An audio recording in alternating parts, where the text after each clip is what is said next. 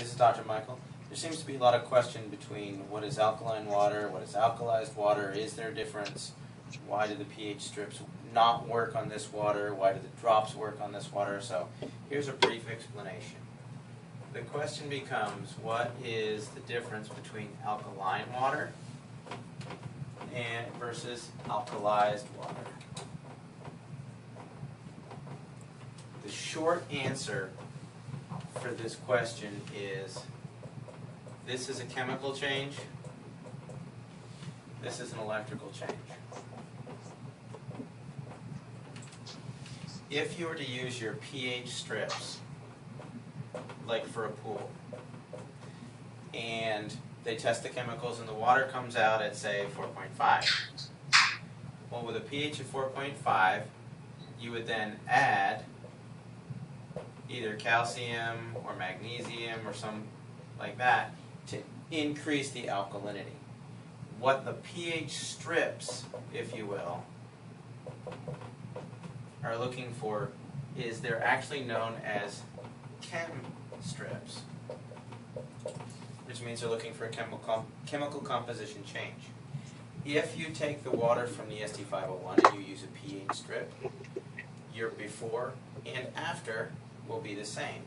If you take any type of table water, whatever, other machines, and you're getting a change in the chem strips, it means that you've added the calcium and magnesium, and now you get an 8.5 water because of the chemical change in the water. That is therefore by definition to be truly alkaline water by all scientific standards that we use today. However, when you start to compare this to alkalized water, what's going on is there's an electrolysis process, and basically it's shocking the water. It takes an enormous level of energy to do a process that is called the disassociation of water. And you can Google that. Basically, it's the process by which you take water and you lend it to a hydrogen ion and a hydroxyl ion. The hydroxyl gives you a free electron that you can use to be a free radical scavenger.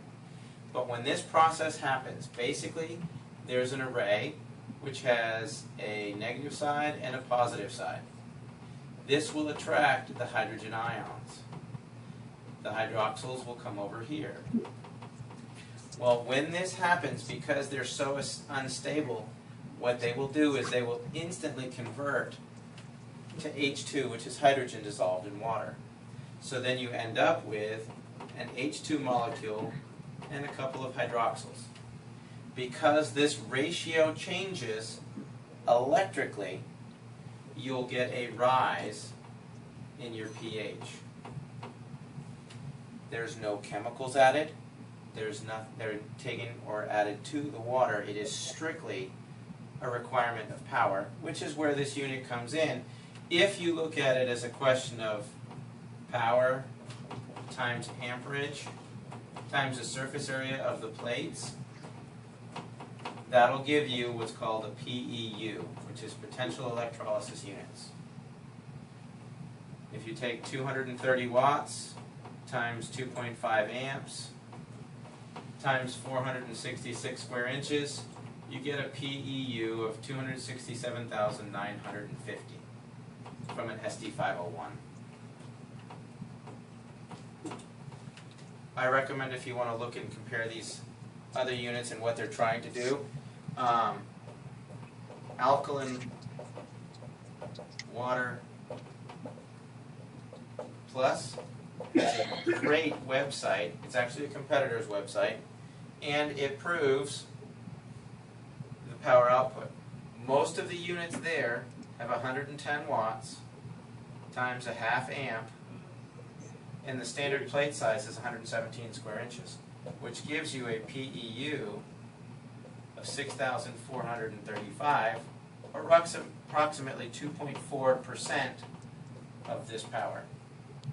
Because it doesn't have enough power to create the disassociation of water, they have to add calcium and or magnesium to change the water supply.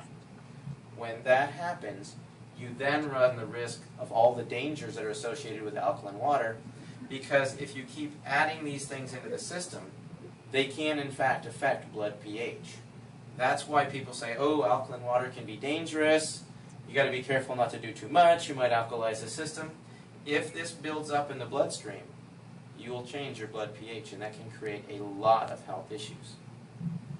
Alkalized water, on the other hand, doesn't add any chemicals.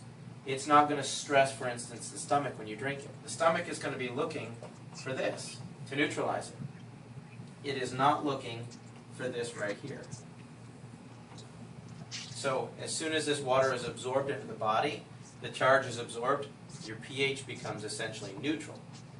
The hydroxyl ions will continue to go through the aquaporin, and that will flush out the toxins within the cell, so you'll get an alteration of the intracellular pH, which is removing cellular metabolic byproducts such as urea, ammonia, CO2, things like that.